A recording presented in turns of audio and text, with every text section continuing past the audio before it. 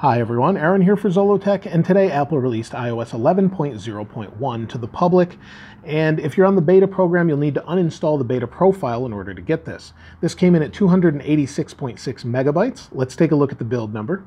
You can see the build is 15A403, and this particular build fixes a major issue with Exchange servers or Exchange email within your actual Mail app if you're using that instead of the Outlook app from Microsoft themselves. That is the major fix that we saw within this particular beta. The 3D touch lag appears to still be there, and this is the Space Gray 8 Plus, and so it's still there, it's still an issue, and that's unfortunate. So really there's probably some other bug fixes and things like that, but they didn't really go into anything other than saying this is a security update and a bug fix for Exchange. Apple hasn't really clarified if there's anything else. Now, if we go in here, I ran a Geekbench. This is last week's, so this is on iOS 11, and it's 4240 and 10443.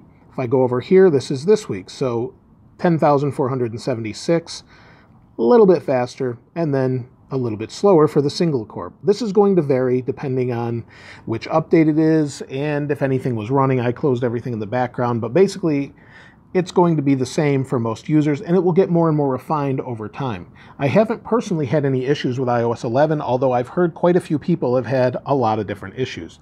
But it's been really fast and fluid for me, and I really can't complain too much. There are a few bugs here and there, especially with CarPlay and using my Pocket Cast app, with it just not playing and crashing, but for the most part, it's been really good. But if you've found anything else, though, please let us know in the comments below. I'll leave a link to the wallpaper in the description below. Thanks to Cameron and Connor for sending this along. Follow me on Twitter if you'd like to send me some wallpapers. That's normally a good place to send me, or you can send them to me through Facebook and my Facebook page. If you haven't subscribed already, please subscribe and like. As always, thanks for watching. This is Aaron. I'll see you next time.